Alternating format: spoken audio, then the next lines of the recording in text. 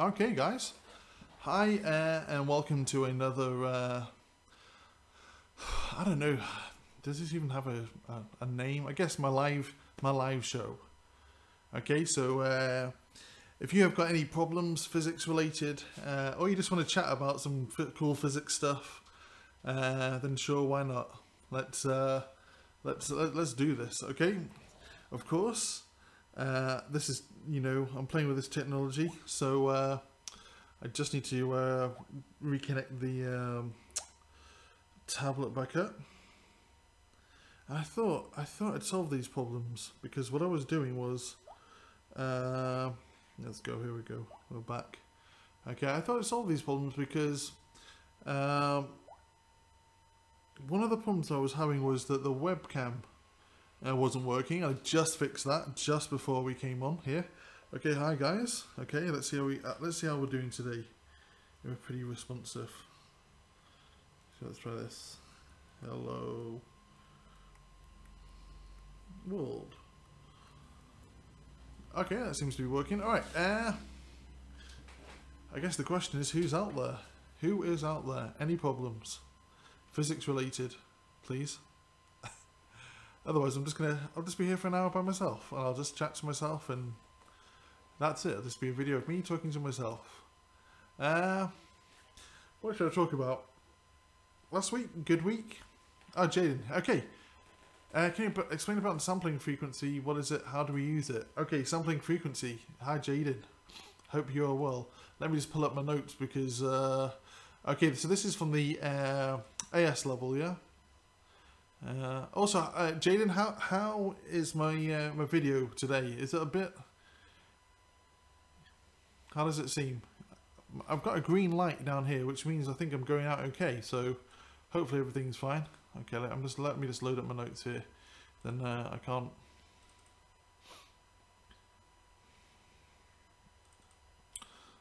Waves and sampling frequency. Where would that be? Isn't that in communication? I think. Is it in the communication section?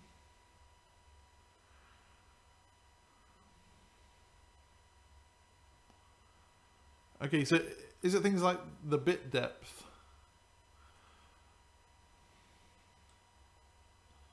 Let me have a look. I'm just.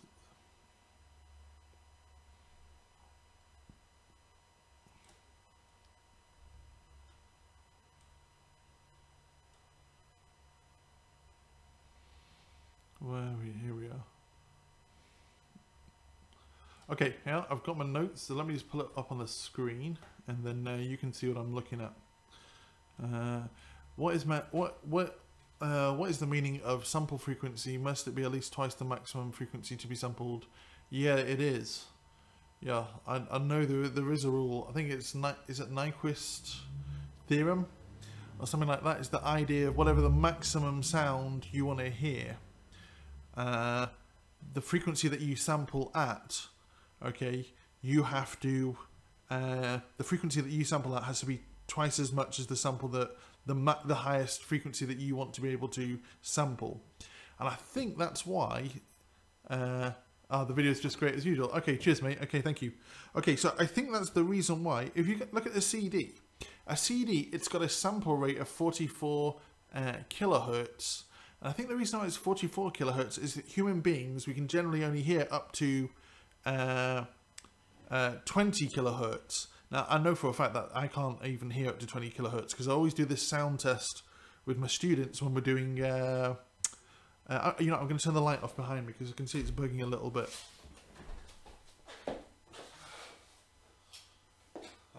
That's a bit better. Yeah, no, so I always do this sound test with my students, and around 14-15 kilohertz, I can't hear anything. I can't hear any sound waves, and I used to go to a lot of I don't know, bands and stuff, and I guess my hearing is definitely has got worse. I think it's around 20, but I think Jaden, if you're a young guy, you should be able to hear up to about 20 kilohertz. So therefore, if you want to hear up to 20 kilohertz, then you have to sample at twice the rate, okay? And I'll have a look for the reason why, and we'll try and explore it together, because off the top of my head, I can't remember. but let me find it for you now. So let's have a look at my. I want a video capture. I want a new capture, and I want to capture my notes, which is here. Okay, I'm just going to put this down here for a second. Okay, let me make this a little bit bigger. Let's avoid the tablet, and then we can kind of discuss. So this is the notes that I wrote for my students. I'm trying to scroll up, and I'm being totally duffed here.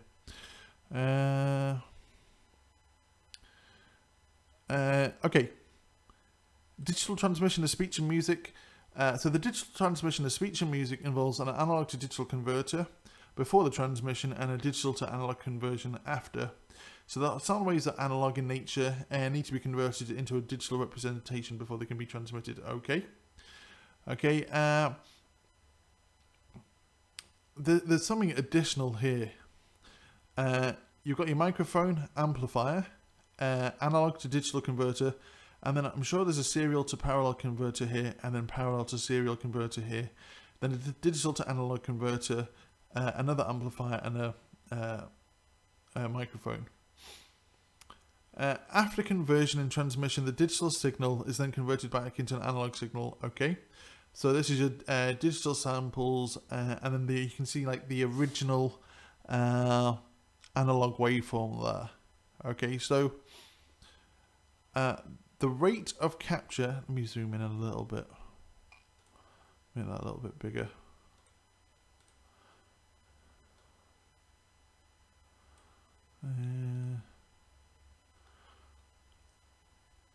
Let me see what you guys are looking at. Oh, that's too big. Oh, okay, well, let's just go with that for a second. Okay, so the rate of capture and playback is called the sampling rate. The sample size, more accurately, is the number of bits used to describe each sample. It's called a bit depth or word length. The number of bits transmitted the number of bits transmitted per second is the bit rate. Okay, so here I've got 8 bits. So 1, 2, 3, 4, 5, 6. So 0, 1, 2, 3, 4, 5, 6, 7. Okay. Okay, so I've got 8 bits here, and then this is 16 bits. So the resolution of my amplitude is increased. And then the number of samples per second here and here. So this is 8 samples per second, whereas this is down here 16 samples per second. Hang on. Increasing the number of bits reduces the step height, while increasing the sample frequency reduces the step width. Just reproduction of the signal is closer to the original sound.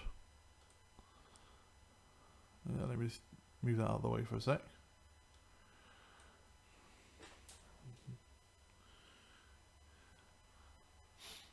So what is the meaning of sample frequency? So the sample frequency, okay, let me go down here.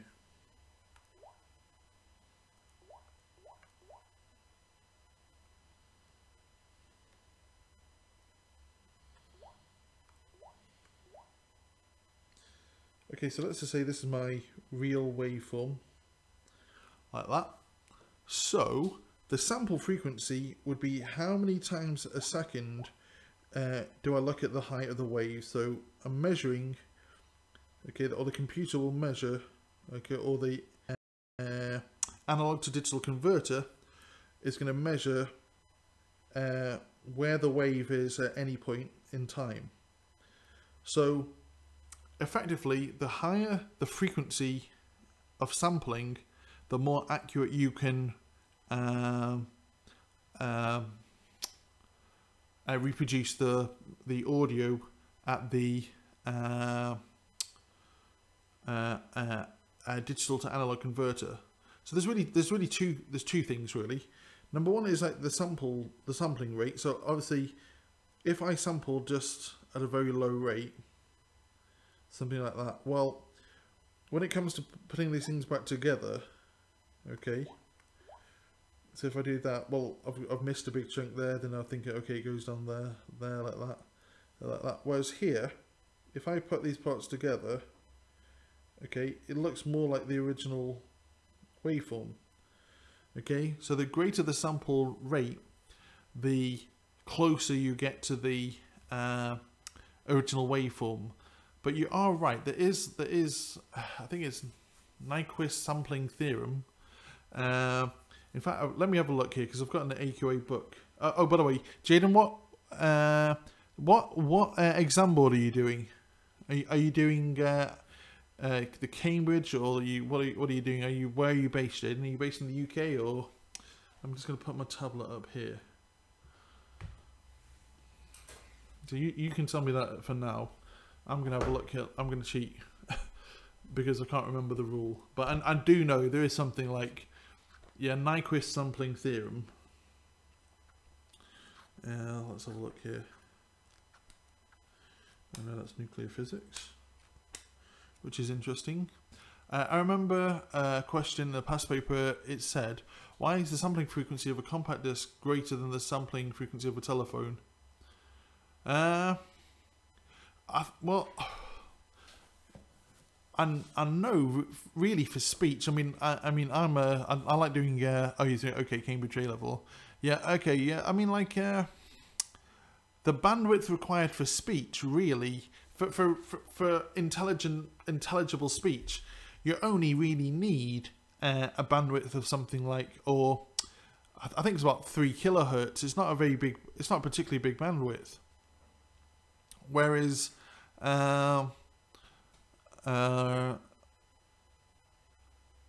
know, if you're listening to an orchestra or something, you've got so much a bigger bandwidth that's required because you've got different, you know, instruments that have got a different audio range. So I think that would be the reason. Can you remember what it's on the memo? Or can you remember what year the paper was? Because I may have it on my hard drive here somewhere.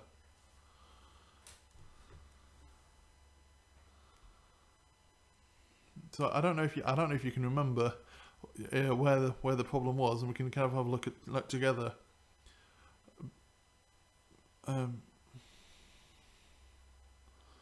So why is the sampling frequency of a compact disc? Yeah. That's what I would, you know, that's what I would say. And if, you know,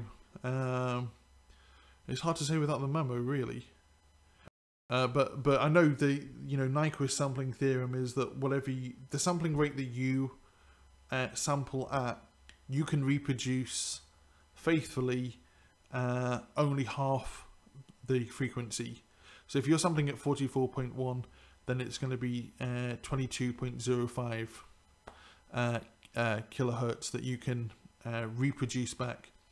I think the reason why is you get something called aliasing. Okay, so I think aliasing is when, yeah, the resolution of the sampling is just not good enough to work out what the wave is really doing at that time. And I think you get all kind of weird mathematical effects really going on, but I'm not going to go any deeper than that. Okay, but I do know you are right. The idea that you have to, you know, whatever you want to reproduce, you got to have the sampling rate twice as high as whatever that is. Okay, I hope that's cleared up a little bit, Jaden. Anything else? I'm glad my tablet is definitely working a lot better. And I can see I'm still on the green. That's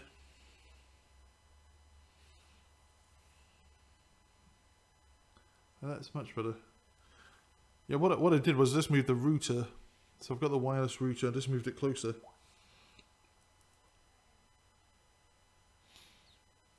I think, okay, let me think, okay. Let me think of a wave.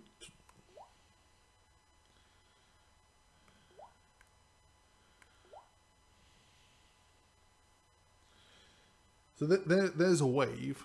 If you were sampling like at the same frequency of the wave, okay. So like say like, okay, so I just take my sample there, yeah. Okay, so that is sampling at the same rate as the wave is being produced. So when it came to recreating what I thought was there, oh well, I'll just draw a line from there to there to there.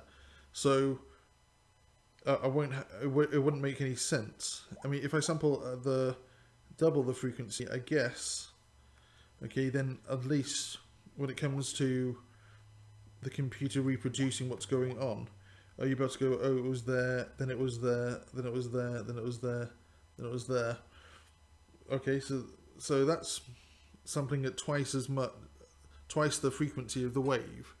Okay, it's not a very nice wave that you reproduce, but you can see if you sample at twice the rate, well, at least I'm getting like a triangle wave, and then probably you're going to have some kind of smoothing filters in there as well. So I think that's the reason why you have to like sample at twice the frequency of twice the maximum frequency of what you want to excuse me, what you want to measure. Okay, Jaden, I hope that helped. Anything else? Or is there anyone else out there? Can I help anyone else? Any other questions? When we take gravitation's chapter? Now? Well, do you want to go through it? Okay. Okay, firstly, Jaden, I hope that helped. I'm going to go on with Desi Gamer now. Okay, gravitation's chapter. Okay, let me just pull up my notes for that. And I've just got at least got something there, because so Desi Gamer, what's up with gravitation? What's up with fields, gravitational fields? Let me try and pull this stuff up. Where did it go?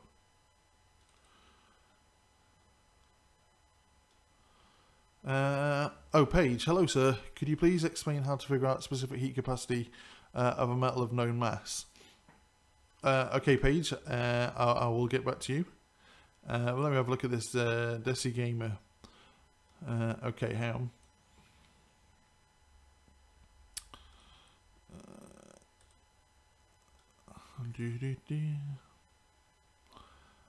Okay, Desi Gamer, you're gonna have to give me a bit more information because it's quite a big chapter.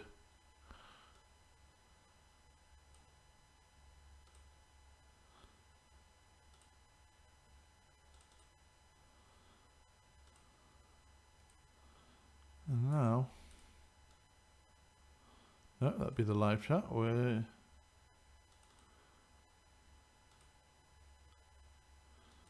Why is it not coming up?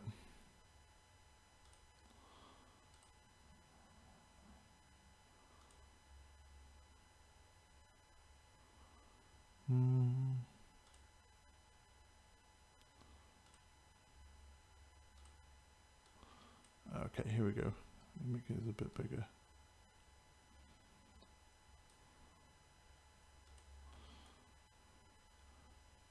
Okay, so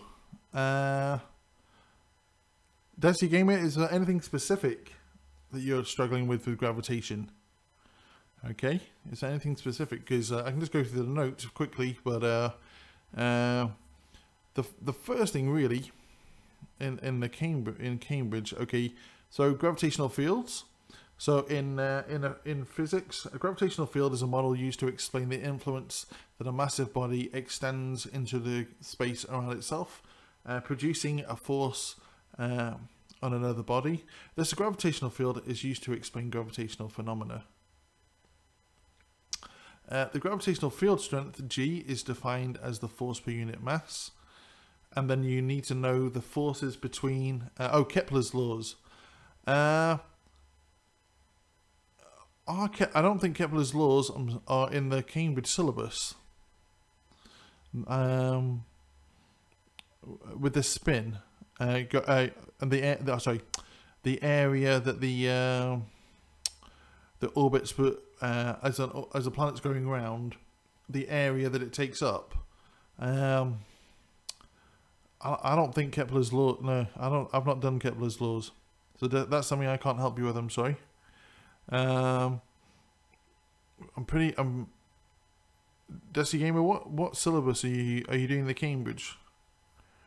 Because I don't think Kepler's laws are in the syllabus. Okay, let me help you, Paige, very quickly. So Paige is saying, let me go across. Okay, hello, sir. After this, could you please explain how to figure out specific heat capacity of a metal of known mass? Okay, Paige. So in class, I showed you there's a couple of different ways you can do it. So you can get your metal.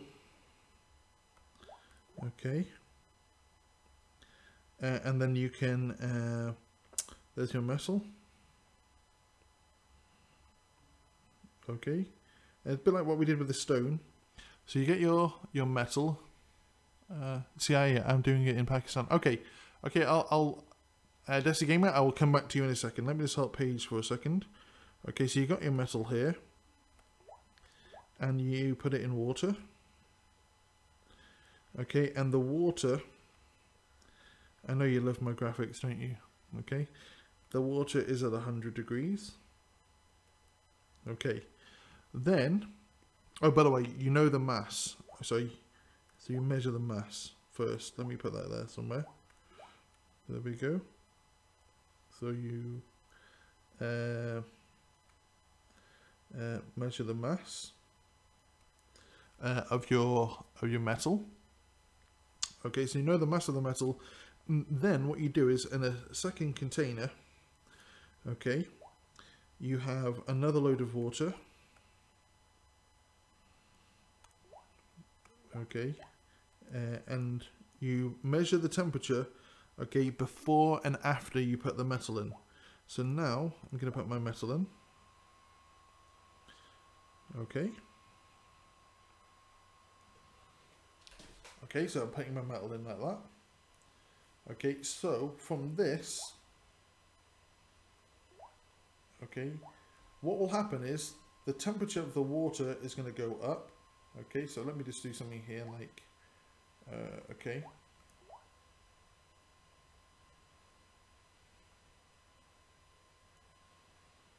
Okay, so this is 100 degrees. Okay, so that was the temperature of your metal. And then obviously the water, the temperature of the water is going to increase like that. So this is going to be what we call, we can call it delta T W. The temperature of the rock, sorry, not the rock, sorry, the metal is going to change. So that'll be delta T M. Okay, now what's happening is the rock, why do I keep saying rock? The metal, I know why I keep saying rock, because when we did it in class I was using rocks. Okay, so the energy goes from the rock to heating up the water. Okay, Desi Gamer, can I get your notes? Yes, you can. If you just leave me a message on the main board, or I think on there you can get my email address. So if you want to get my notes, that's fine, not a problem. I can send you my notes, but just leave me like an email address. I think you can send like a private message. So just whilst you're looking for that, have a look there, and then I'll gladly send you my notes. Okay, so Paige, going back to your problem. So the idea is that the energy goes from the metal to the cold water. Okay, I know the mass of the metal and I know the mass of the water.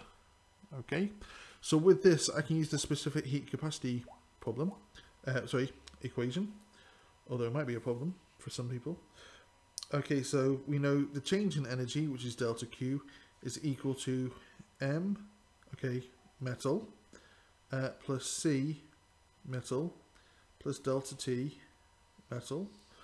That will be equal to the mass of the water times the specific heat capacity of the water, which you can just look it up in a textbook, but it's 4200, times by the change in temperature of the water. Okay, now you know everything except for this, the specific heat capacity of the metal. And I'm going to see if I can do this now. So Cm is equal to MW CW delta T W over the mass of the metal times by the change in temperature of the metal.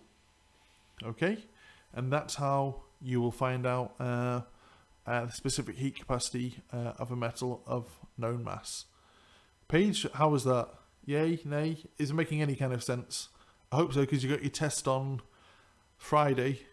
What else must you go through? Oh yeah, properties of materials when they're exposed to like temperature, so like solids, liquids and gases, and how they expand and all that kind of stuff.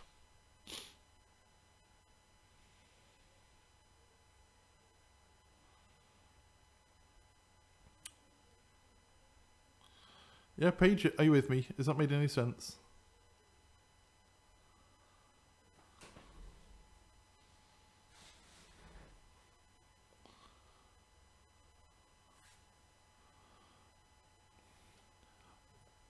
Oh.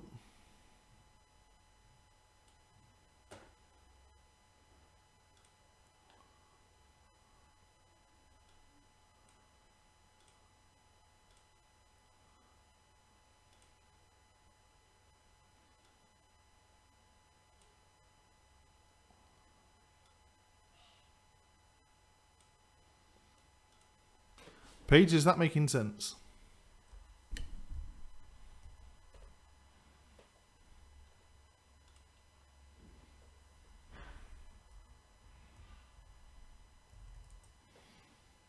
Are you with me, Paige? Oh, you've gone.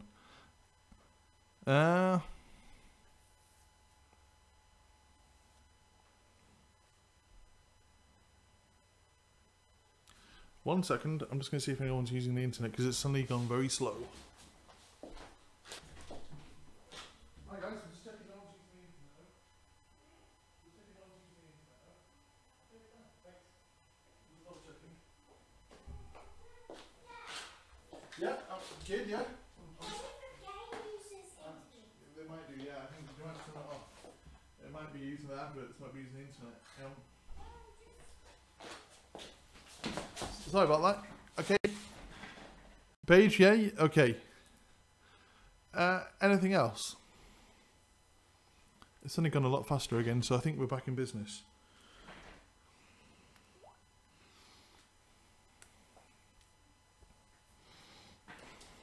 Paige, it has made sense.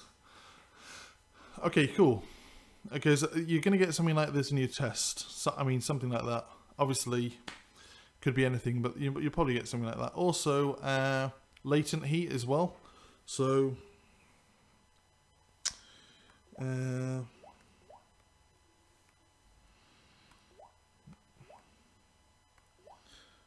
you got your temperature doing something like this.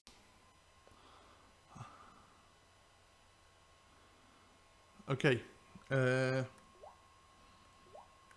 Then here.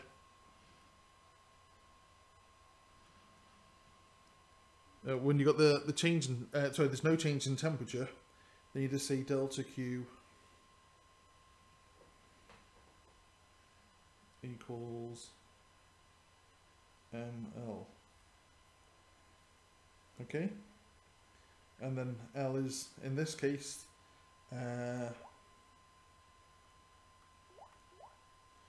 this one here would be fusion.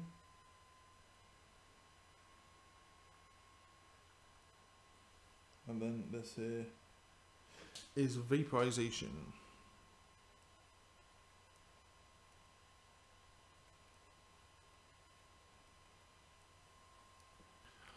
All right, Paige. Yeah, latent heat. There you go. So I think there's a bit of a delay. So whenever you got a phase change, okay, the energy doesn't go to increase the kinetic energy. So strangely, if you've got ice and water, and okay, so they're both at 0 degrees.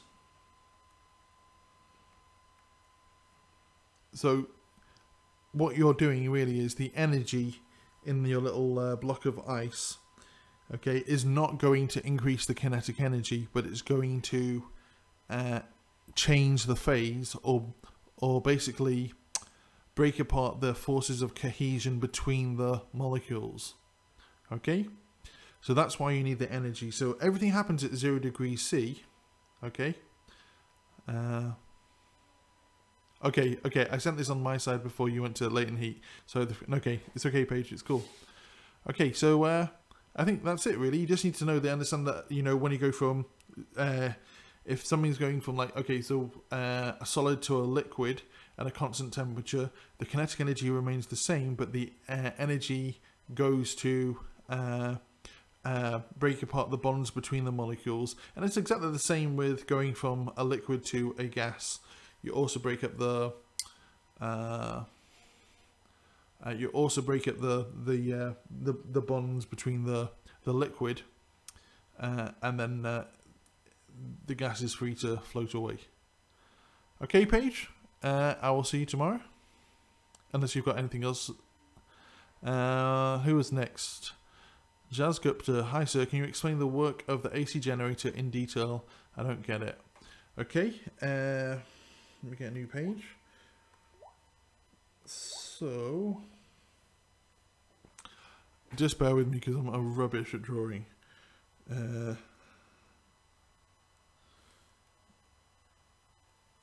Okay, so this will be our north, this will be our south pole. So obviously you have to have a north and a south pole of a magnet, but I'm just showing you just the north side and just the south side. So I'm not breaking any laws here by just writing north and south. That obviously there will be a south side of this magnet as well on the left, and a north side of the magnet on the right. So the magnetic field is going across like this, from the north to the south.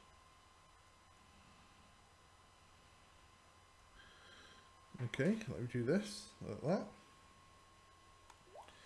Then, let me, there's my coil of wire. Okay. And then, there, you're going to have your split ring. I'm just going to do this, so. And then you'll have brushes as well.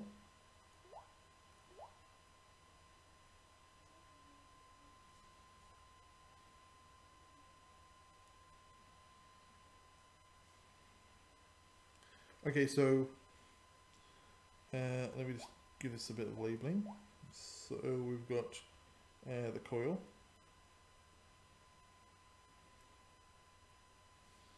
and we've got our split rings.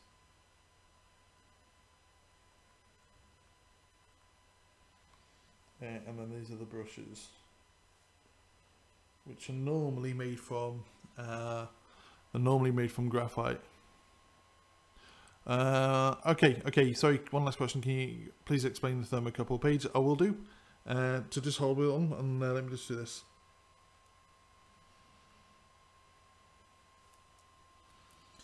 Okay, so Jazz, what you're going to think about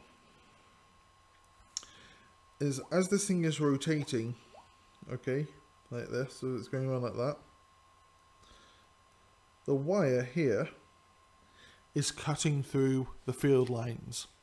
Now you'll only get electrons to move when the wire is cutting through the field lines.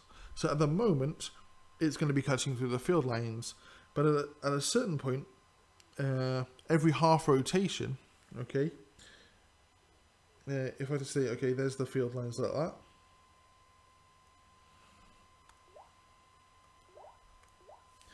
Okay, so here's my wire.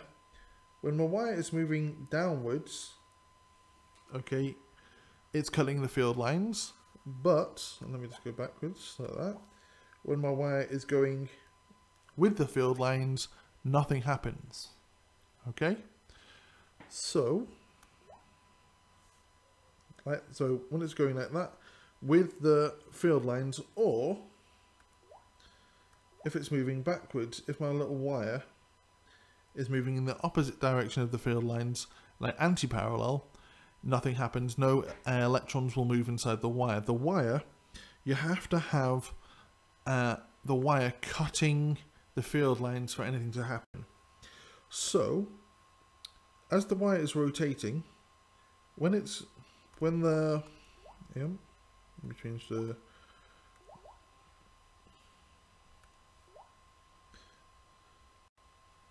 so when this part down here is going in this direction, this part here is going here, okay, nothing's happening, you won't generate any electricity. However, when here and here, you'll generate a maximum amount of electricity because you're cutting the field line. So this is why you end up with a sine wave like this. Okay, as the wire goes up one way, okay, then it goes back down the other way, and then when it's up here, okay, so when you're so try and imagine this in like it's hard to imagine, but imagine it in 3D. So like it's going, and now I'm trying to look at myself and I'm confusing myself now. It's going around like this, okay? Okay, so as it's going round and round and round like that, okay, you've got one pole of the magnet here, one pole of the magnet here. So as it's going round and round and round like that, okay, so it's going like that, okay. When it's up here and when it's down here, it's moving parallel with the field, so it doesn't do anything. When it's going up here, it's cutting the fields in one direction. When it's going down, it's cutting the fields in the opposite direction.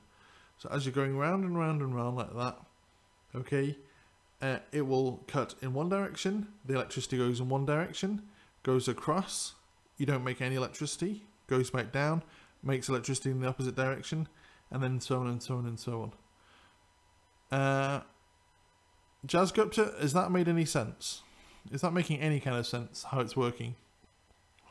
And if that's making sense, I'm going to go on to Paige's problem with the thermocouple.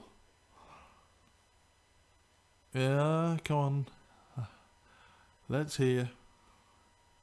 I hope that made any kind of sense. Jazz? Yay? Nay? Yay? No? I just don't know. I just don't know. Don't know if it makes sense. Yeah, but it is hard to get your head around. All right, Paige, let me just quickly go down here. I can make some space on here. Thermocouple. Okay, so you have one wire here, and I'm going to make another color. Okay, and then you have another wire here and here, and then that goes into a voltmeter like that.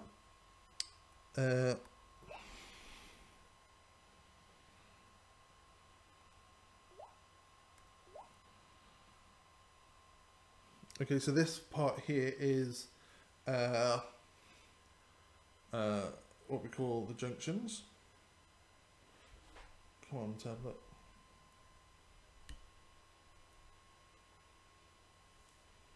And then that part there.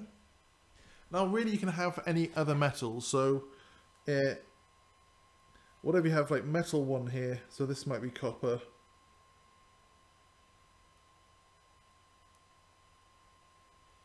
And then maybe here, this might be, I don't know, you could say steel or, yeah, iron. I guess iron would work. It doesn't really matter what the metals are as long as they're different metals, okay? So, you have used one of the junctions as like a reference junction, so you just kind of just leave that one out and don't do anything with it. Whereas the other one, okay, okay, maybe you want to just test like a flame, so this will get hot here. Now what will happen is you'll end up creating a voltage, okay? So if you create a voltage here, you've got a difference in temperature from, you've got, you know,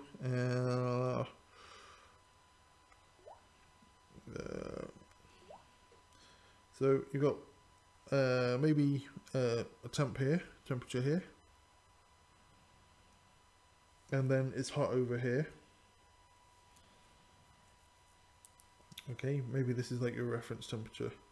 Okay, then what you can do is you need, okay, what's so important is you need to calibrate your equipment. So at the hot junction, okay, it might be giving off a certain voltage. Now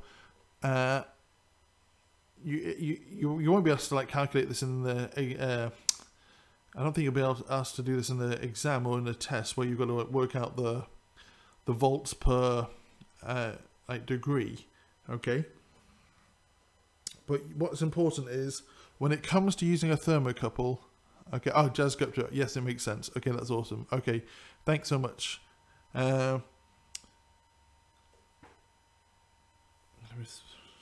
This right junction. Well, I've lost my trail of thought now. Oh yeah, okay. So what is important is you need to calibrate it. Okay, so if I was asked in a test to like describe what's going on, okay, I would say you have two similar metals. Okay, then there's going to be, that will create a voltage. Okay, so you would measure voltage.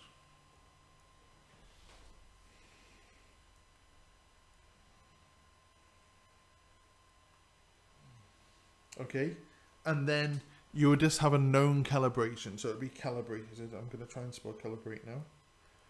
Yeah. So you know the relationship between like the change in voltage with the change in degree C.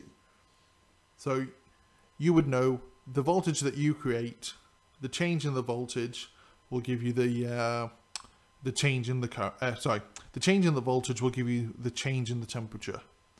Okay. Paige, is that making a bit more sense? I think we'll go through this in class as well, to be honest, because you've got your test on Friday. We've got to do 3 lessons of work, and we can just do like a revision on Thursday. Okay, and we can just do like a big spread on the on a PowerPoint. In fact, I might even use some of these that I'm making, although they're a little bit messy. Okay, Paige, is that cleared it up? Yeah, you know. Yeah. I don't know.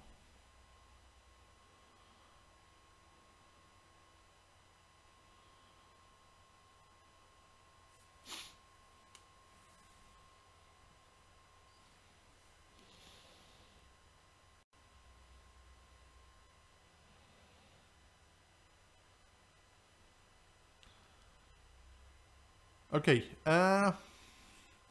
anyone else out there not sure of anything? Want me to go through 15 minutes left about, and then I'm going to call it a day. So if you've got any problems, just shout. I hope my audio is working. Oh yeah, it is. Okay, it's fine.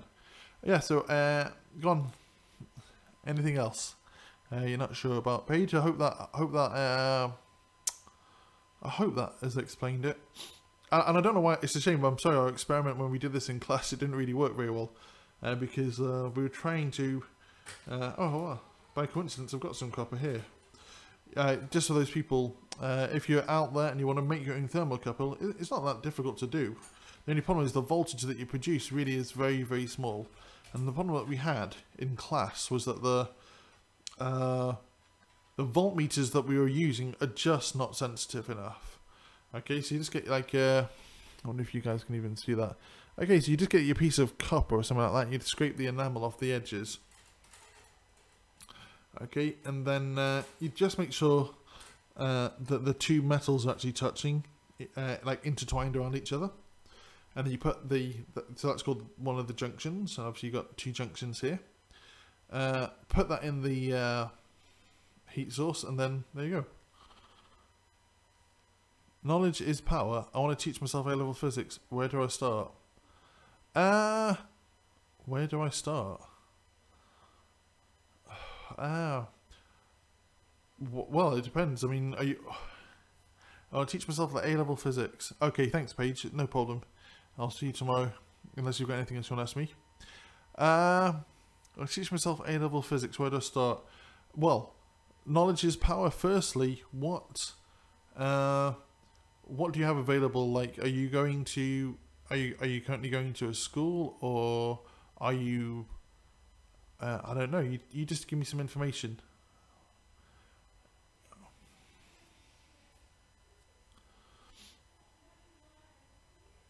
Because I mean A-level is a difficult thing to, especially A-level physics. It depends how good your maths is.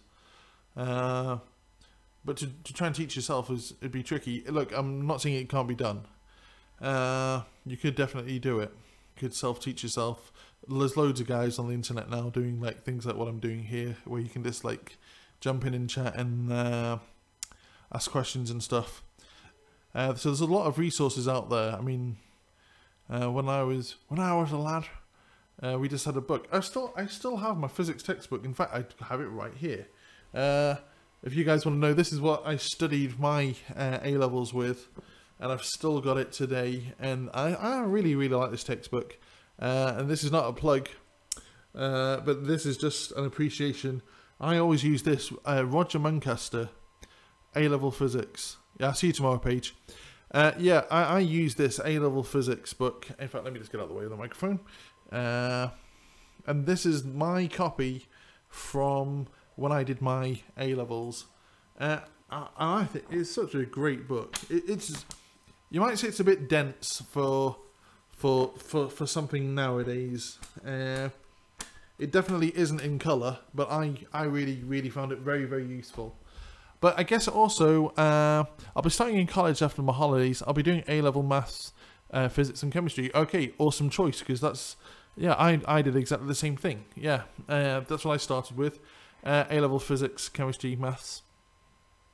What syllabus? Do you know what syllabus you're going to do? Are you going to do the, so there's AQA, there's Edexcel. The one that I did was WJEC. Because although I live in South Africa now, I was living in Wales. So there's a lot of different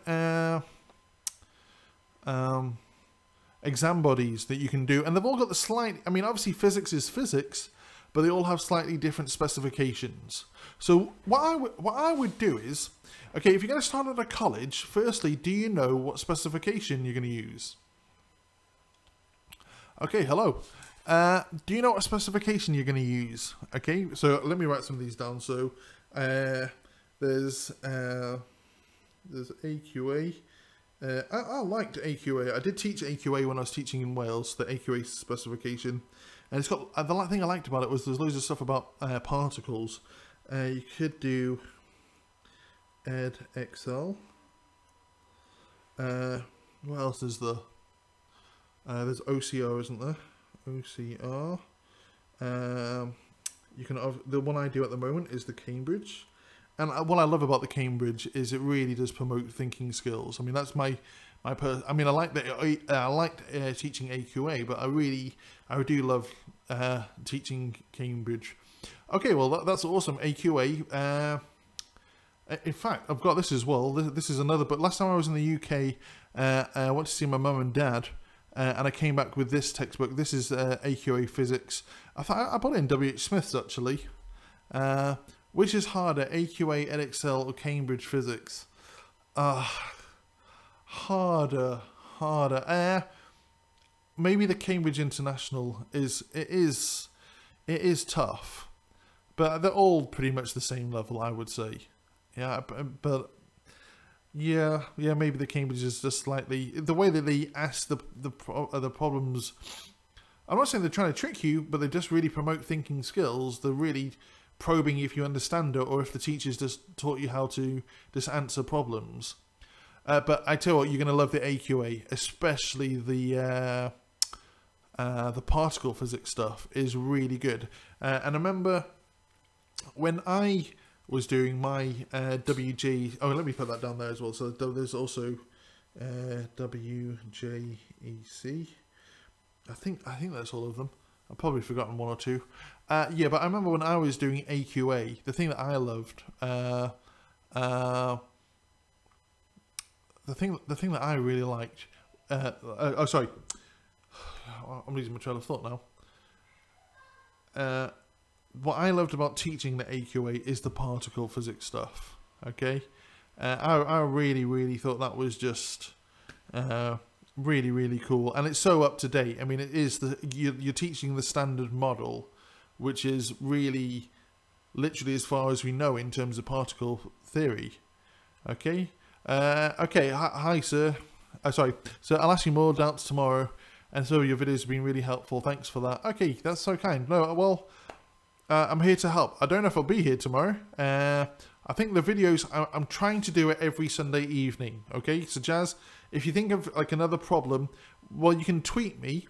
I don't know if you've got Twitter, or you can leave a message on the community forum, and then what I can do is I can kind of like prepare something for next week. So it's normally going to be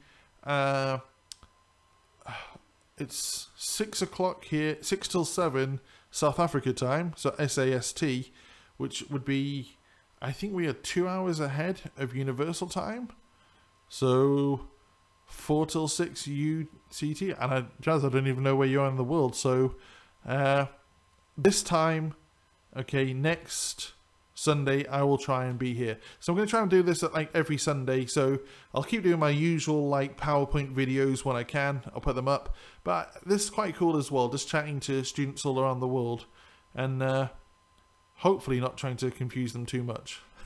I hope I'm doing okay. Any other questions? We've got about 9 minutes left of the session, and then I'm going to call it a day because it's Sunday, and I need to go make some supper and get ready for the week teaching ahead.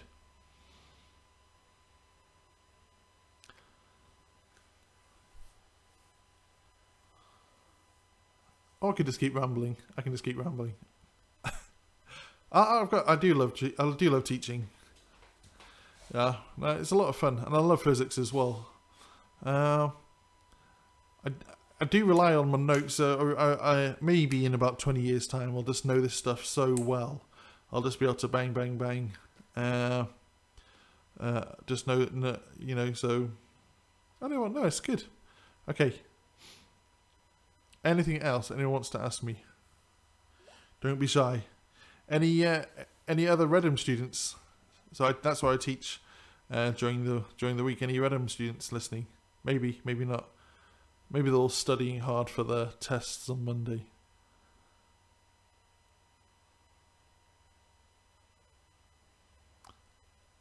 Otherwise, okay. I'll do. Is that it? Are we done? Is it over? No. We've got 8 minutes left. 8 minutes.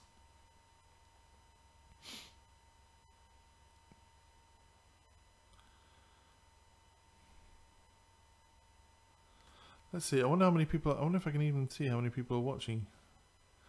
No, it doesn't tell me. Maybe it'll tell me later. Anyway, this video. The nice thing is, at least these things do get uploaded after the session, so you can go back and watch it again for more confusion.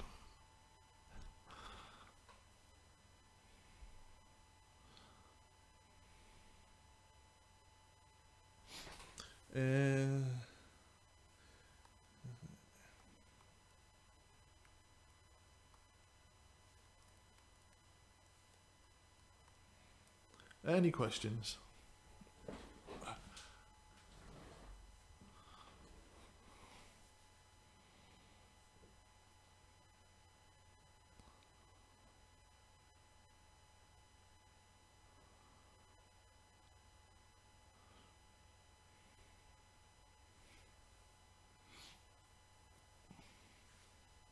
Oh no, but okay, going back to Zaid Nori, hello? Have you got any questions for me? Yeah, going back to AQA now, I really did enjoy teaching it, and I hope you're going to enjoy learning the syllabus. It is really cool.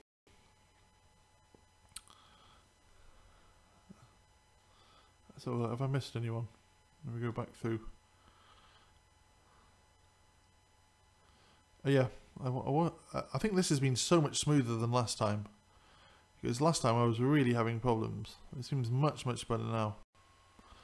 Okay, so I think moving the router across the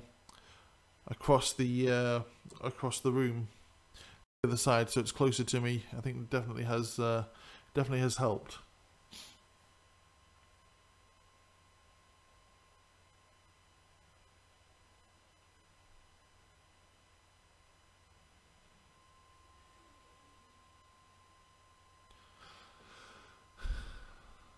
Okay, guys. I think I'm going to call it a day.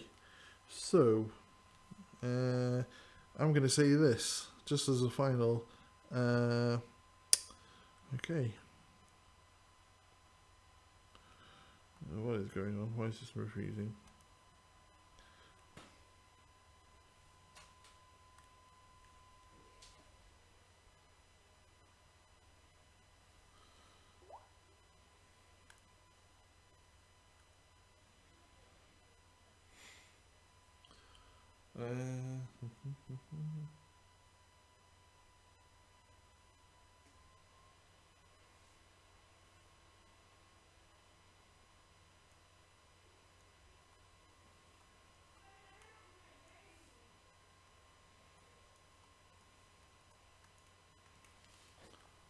Okay, guys. Bye for now. Don't forget to like, comment, and subscribe. I hope this has been useful. And I will see you same time. Hopefully, same time next week. So, okay. Bye, guys.